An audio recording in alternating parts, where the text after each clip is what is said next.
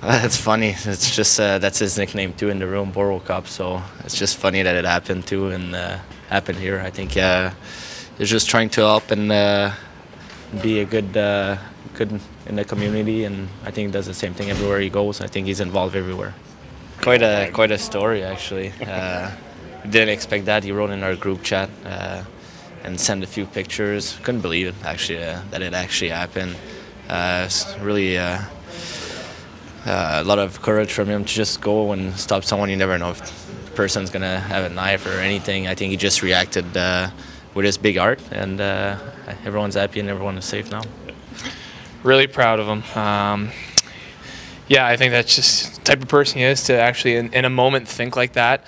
I guess he doesn't just do it on the ice; he does it off the ice as well. And we're teasing him that you know the celebration before the games for Burroughs, but was saying he might get a key to the city or something here. I'm not sure, but yeah, I mean that's just the type of person he is, and to think in that moment to have that instinct is pretty special, and I guess kind of funny. Good thing that nobody got hurt, and the bag was returned safely. Yeah, he like went to go get some baby stuff for his his newborn that's coming along here, and I was kind of surprised. He just texted me like, "Dude, you were just with us like 5 minutes ago. You could have maybe invited us out for if you're going to do something like that." But I'm trying to see if I can get some camera footage of it. I really want to see it in real time. But yeah, I don't know if I would have been able to do anything. Like if I even saw that, I was saying like I think I would just say, hey, someone's doing something bad, get some help. Like I wouldn't think of going over and actually taking the guy off his bike and doing that. So it was pretty funny, and yeah, he was legit with us 5 minutes before that. So I guess I missed out. Yeah, bad luck for that guy. You know, it can't happen. You know, Borrow's an outstanding guy and a guy that just does the right thing all the time. You know, off the ice, on the ice.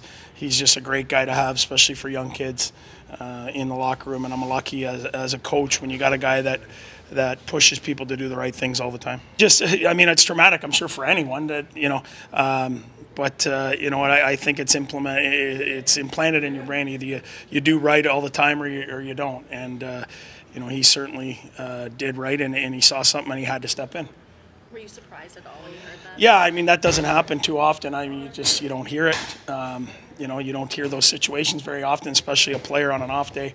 You know, just walking out doing baby shopping. So, you know, it's not unfortunate. It's good that he was there, and you know, it gives the boys a little something to joke about yesterday.